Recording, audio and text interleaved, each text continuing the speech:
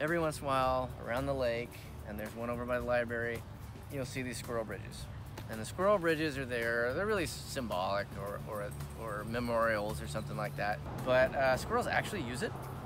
We have a camera on the side of that that we watch live view. You wouldn't think like, well, they just run along the ground. Like, no, they actually use it.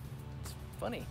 But there's, I think, 7 or 8 of them in town now, mostly around the lake, and all of them are beautiful and ornately done, and it's just kind of a fun thing about my town.